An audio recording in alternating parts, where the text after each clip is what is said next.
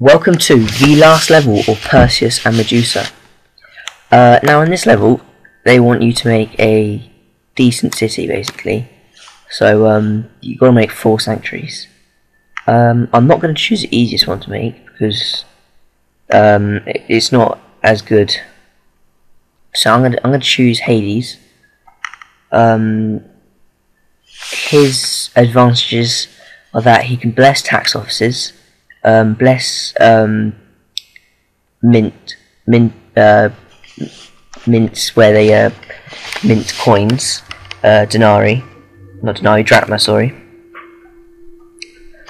Also, he can call upon Cerberus to help your city, which is always good if you get invaded. So yeah, like I've said before, this isn't exactly a military adventure, so that probably would never really be needed. And considering this is the last level, it won't be needed, I doubt. Another thing to note is that we need some elite housing.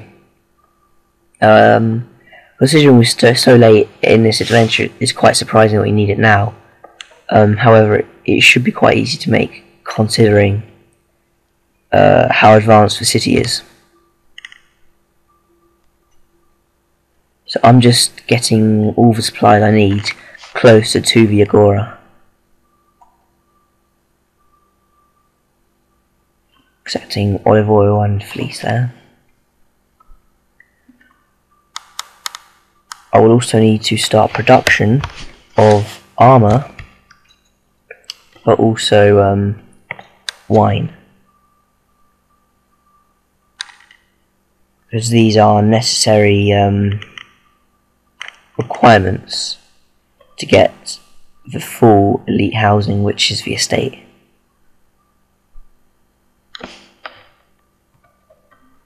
I tend to like doing 5 elite houses on each side because that gives you a population total of 200 people, which gives you a large army and also fulfills, I think, basically any requirement you'll ever get asked in the game. So I prefer 5 on each side. Probably the biggest advantage of building them the way I do is that you can build more per... well, you can build more elite houses, let's say. Well, I think you can anyway. Maybe not be true. I'm not sure about the contestants from the stadium, whether they can actually go over roadblocks or not. I think I've seen them do it before, but I'm not totally sure.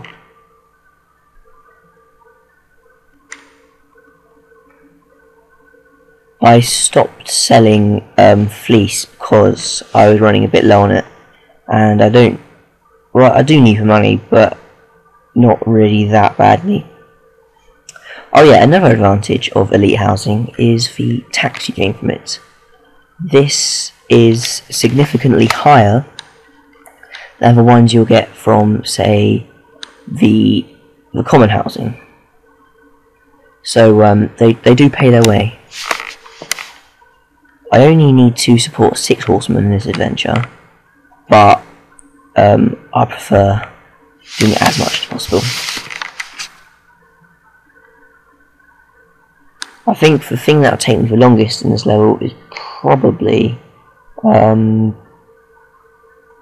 building Hades' temple, actually. If I had chosen another temple, it probably would have been easier. Okay, now Medusa is coming to attack, but I can send for Perseus straight away, so that's not a problem, although she'll probably get a chance to send some people to stone. So there she's hobbling away there.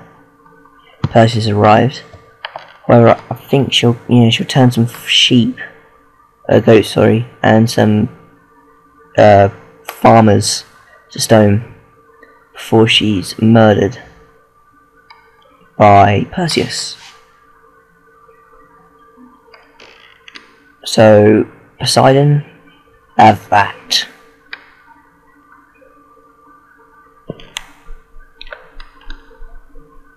See Zeus parading around. I should have probably consulted the oracle to see that Medusa was coming. However, I didn't do this. It would have been a good thing because I could have automatically sent for Perseus without having to wait for her to arrive first of all. So they do expect you to have basically all the requirements straight away for Perseus because you sent for him so many times. That's why Medusa suddenly appears. Okay, we're just over halfway through the last level of Perseus and Medusa.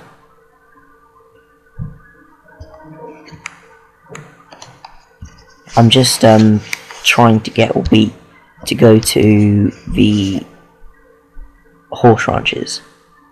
If it does this, I can gain horses, which will enable me horsemen.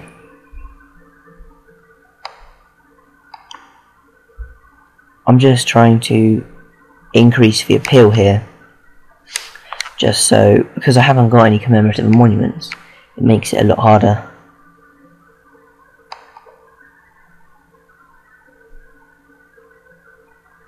See, I've done 3 objectives. I'm halfway through the objectives.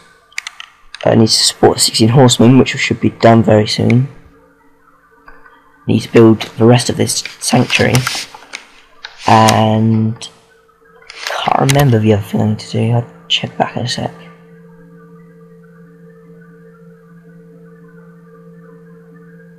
Well, I missed it there. Oh well. But I'm sure we'll fulfill it.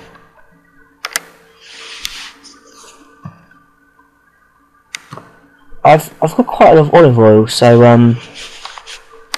I might start to sell it, but because I need to produce 32 olive oil jugs in a year, so I need more storage for it. Now the best way to get rid of your excess storage is to sell it. So we're over 40% way of Gates of Hades. I think this is the last thing to happen, so you don't necessarily get the advantage that he would normally bring, because the adventure will be over. So there's no point really carrying on with it, is there?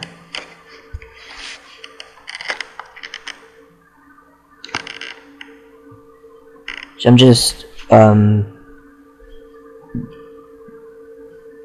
waiting for a commemorative monument, just so I can increase the neighbourhood appeal, really.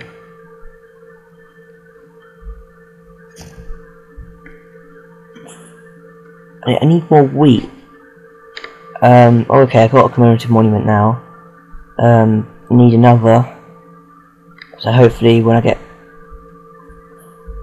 5,000 people, maybe I'll get one. Maybe I've already got that, I'm not sure.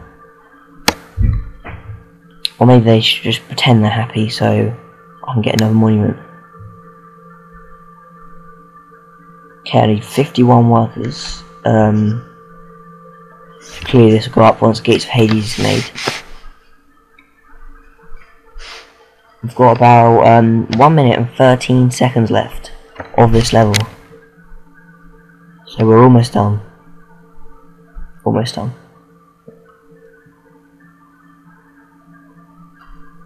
The next adventure, which is Athens Through the Ages, is a lot better than this one. It's very military based, as we have to beat threats from Turkey and from within Greece itself. So hopefully we'll enjoy that one a bit more. Although you may like this adventure, I don't particularly rate it, really. But that's really...